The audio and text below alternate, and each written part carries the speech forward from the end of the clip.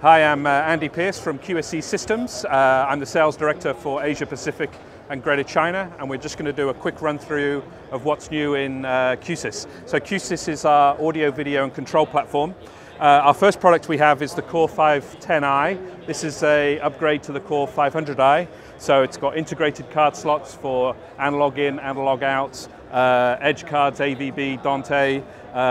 We're giving you more processing power and more AEC channels, and we've also changed a little bit of the styling as well. The other thing about the Core 510 is that it can be used as a core itself or as a large I/O frame, all in the one product.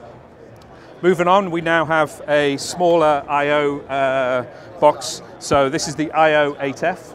This gives you 8 flexible audio, analog audio channels. They can be in or out.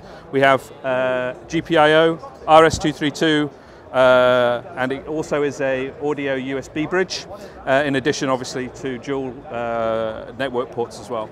And lastly, coming later in the year, we're going to be launching our Core 2200 and 5200, which are actually based on the Dell server technology. So you're going to start seeing commercial off-the-shelf hardware running QSys platform.